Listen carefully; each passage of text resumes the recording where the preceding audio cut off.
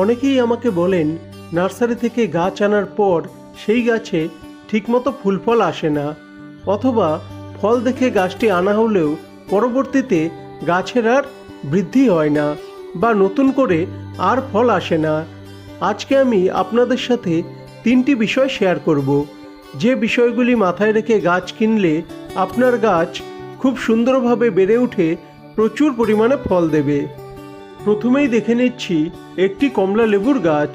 বিক্ষিপ্তভাবে 5টি ডাল বেরিয়ে প্রতিটি ডালের মাথায় একটি করে কমলা লেবু রয়েছে, কিন্তু গাছে কোনো নতুন কচি পাতা নেই। আমি ব্যক্তিগতভাবে এ ধরনের গাছ কেনা কখনোই পছন্দ করি না। আমি যে গাছটা নেব সেই গাছটার গঠন অবশ্যই ভালো হতে হবে, আর সেই গাছে প্রচুর নতুন গ্রোথ থাকতে হবে। এই গাছটিকে ভালোভাবে লক্ষ্য করলে দেখতে পারবেন অনেক নতুন কচি পাতা বেরোচ্ছে, আর গাছটি একটি নির্দিষ্ট কাণ্ডের উপর নির্দিষ্ট একটি গঠন নিয়ে তৈরি হয়েছে।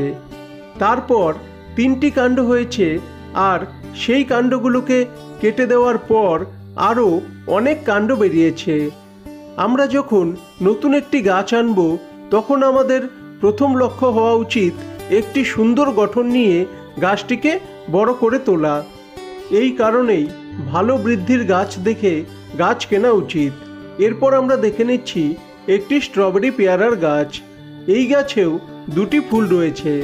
গাছটিকে বাড়ি নিয়ে গেলে আগামী কয়েক মাসের মধ্যেই এই গাছ থেকে ফল পাওয়া সম্ভব, কিন্তু এই গাছে ফল নিতে হলে গাছ তার সম্পূর্ণ শক্তি প্রয়োগ করবে ফলগুলোকে ম্যাচিওর করার জন্য। ফলে গাছে কোনো রকম নতুন গ্রোথ আসবে না।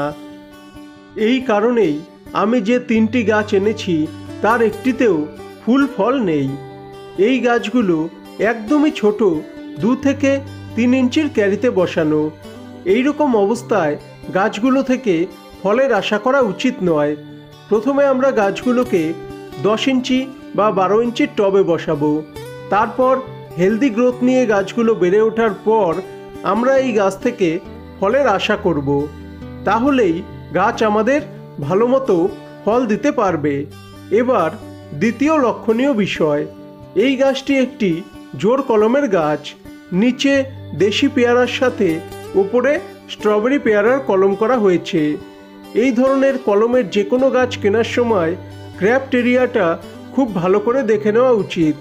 অন্তত 1.5 থেকে 2 ইঞ্চি লম্বা জায়গা নিয়ে সুন্দরভাবে গ্রাফট করা হয়েছে এ ধরনের গাছই আমাদের নির্বাচন করতে হবে। অনেক সময় জোড় কলমের জায়গাটি দুর্বল থাকার জন্য গাছের গ্রোথ ঠিকমতো হয় না, অথবা পরবর্তীতে হাওয়া বাতাসের জন্য সেই জায়গা থেকে গাছটি ভেঙে পড়তে পারে।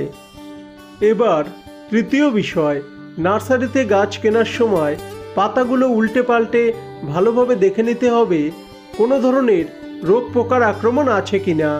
যদি নাও থাকে তারপরেও গাছ বাড়িতে আনার পর আমরা একবার কীটনাশকের স্প্রে করব, আর তার পরের দিন ছত্রাকনাশকের স্প্রে করব। কেননা এই গাছগুলো বাইরে থেকে এসেছে, আর এতে যে কোনো ধরনের রোগ পোকার আক্রমণ থাকলে সেটা আমাদের বাগানের অন্যান্য গাছেও ছড়িয়ে পড়তে পারে। এই ছিল আজকের এই ছোট্ট ভিডিওর বিষয়বস্তু। ধৈর্য ধরে ভিডিওটি শেষ পর্যন্ত দেখার জন্য আপনাকে অসংখ্য ধন্যবাদ।